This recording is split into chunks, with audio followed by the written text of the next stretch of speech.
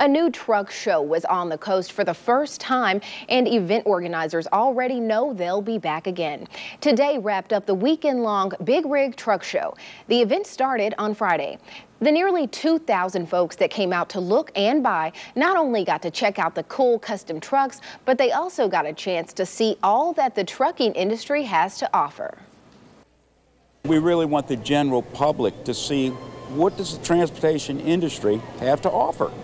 Because most people would never even think about stepping in a truck or going to a dealership. And when they step in some of these trucks, they go, wow, I didn't know it looked like this.